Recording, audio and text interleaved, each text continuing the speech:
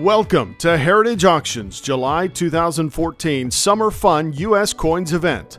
Floor sessions are on July 10th and 11th, including an outstanding premiere session to be held on the evening of July 10th. Enjoy these highlights from the many rare and outstanding U.S. coins up for bid.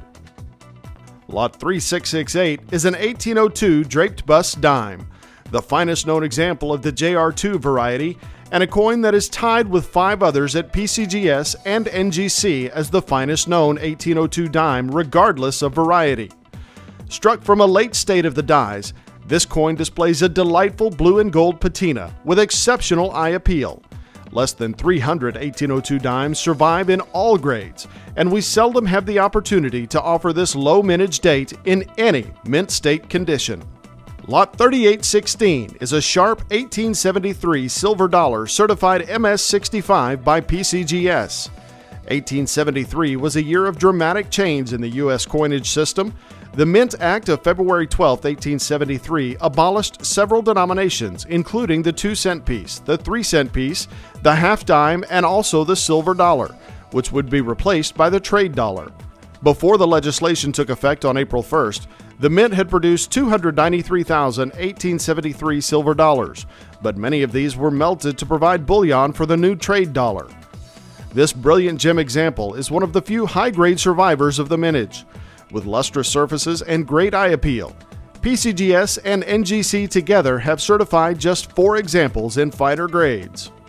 Lot 3871 is an amazingly toned 1902 silver dollar proof, a superb gem graded MS67 by NGC. This is, without a doubt, one of the finest proof 1902 Morgans we have ever seen. The coin is deeply toned and colorful in an earthy way, yet sparkling and lively across its surfaces. The fields are strongly mirrored and the strike is razor sharp. This exceptional proof is tied for the finest graded at NGC, and it is doubtful any other proof of the date is more stunning and original than this coin. Lot 3881 is an important example of the final year gold dollar struck at the Dahlonega Mint.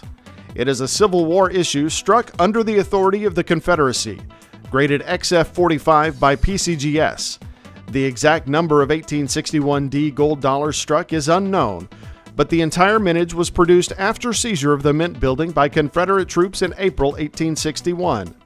An estimated 65 to 75 coins survive today in all grades, suggesting a tiny mintage of perhaps 500 to 1,250 pieces.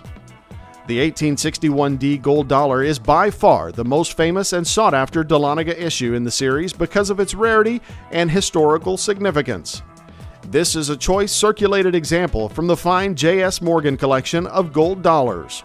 Lot 3963 is the rare and desirable wire rim eagle graded MS64 by PCGS, one of 542 pieces struck, although 70 pieces were later melted for a net distribution of just 472 coins, according to recent research by Roger Burdett.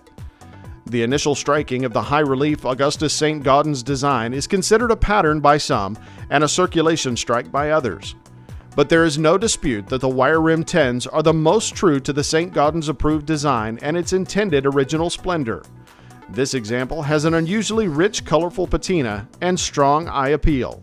Lot 4078 is a rare California fractional gold quarter dollar, certified MS65 proof-like by NGC.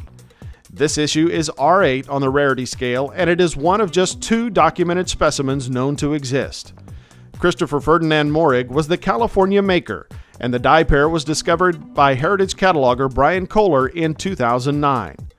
The variety is unlisted in the Breen and Gilio reference. Collectors of this interesting series will appreciate the deeply mirrored fields and strong cameo contrast of this tiny octagonal gold quarter. It is an unblemished gem example of an incredibly rare variety.